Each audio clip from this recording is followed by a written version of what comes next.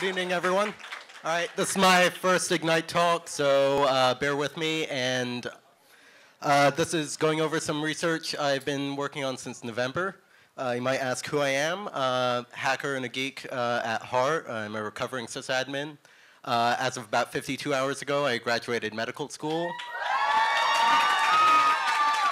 And been building and breaking things most of my life. So this is, I've been working with 3D printers with MakerBots in particular on figuring out a workflow to go from medical imaging like CT or an MRI out to a 3D printer.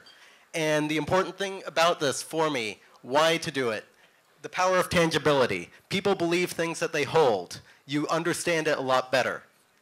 And I think it's important, especially with something as critical as surgery, where you're undergoing a procedure, to actually understand it. How many people here have had surgery? Show of hands. Anything. How many people actually understood what they were signing the consent for? That's what I'd like to improve. And so as far as why would 3D models, instead of just stuff on the screen, be useful? The imaging is complex. Most physicians are not radiologists. Give people a physical model they can actually understand the anatomy with. So just some background, CT, one of the imaging modalities, it's a series of x-rays shot through the human body, about 2 millimeters spaced, and then you build a 3D model out of that. It's been around since the 70s. MRI, sorry my videos aren't playing, MRI is with magnets, best to image soft tissue in the body. So different modalities used for different things. What I've been working on is a tool chain that I was working on my MacBook that I can take any existing CTE or MRI and figured out a workflow that I could output it to my MakerBot. So one program I've been using is Osirix. It's a professional grade radiology viewing suite. It's great for 2D stuff, but it has some really cool 3D visualization tools which you can use on screen. Here's an example. These are more impressive when the videos are playing, but yeah, they both kind of look like crap right now. But you can have really good on-screen 3D visualizations of imaging rather than just seeing the 2D slices. Make a 3D model that you can play with on screen as well. Improves your understanding as a care provider, and it's something you can improve your patient conversation with. So what I figured out was with Osirix, it could export, amongst other things, into a 3D surface rendering model. And that's something that you could then output again into an STL file, which is the industry standard program, or it's the industry standard format for computer-aided design. And that's something that all the 3D printers nowadays are speaking. So next thing I found was this program MeshLab.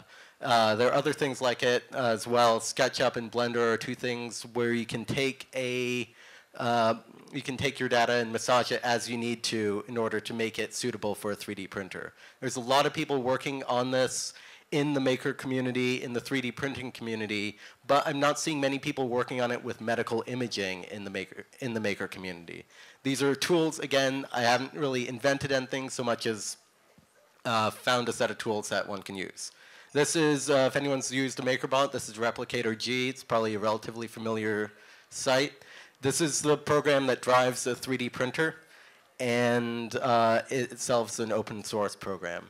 And for anyone not familiar with 3D printers, imagine building something with a hot glue gun, just draw a layer, and then go up and build on top of it again. So it's a stereolithography system with 3D extrusion of plastic. So you can work with a number of different plastics.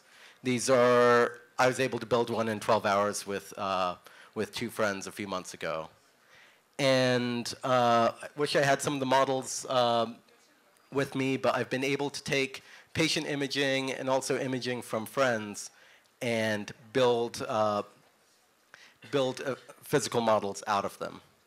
So if you don't have a 3D printer or you don't want to go through that or you want higher resolution or larger size, there are several companies that you can outsource that to. Just send them your file and they'll mail you your physical object. Or I know I'm not the only person around here with a 3D printer, so find someone with one. What I'm going to be working with in this next year is I want to find more, again, I want to improve the conversation with patients about their medical care with this. So those are some fields that would be well benefited from it. 5 minutes goes by thankfully quick. These are, I couldn't have been able to do any of this without people I've collaborated with here and without these projects. Anyone interested in learning more, find me. Thank you.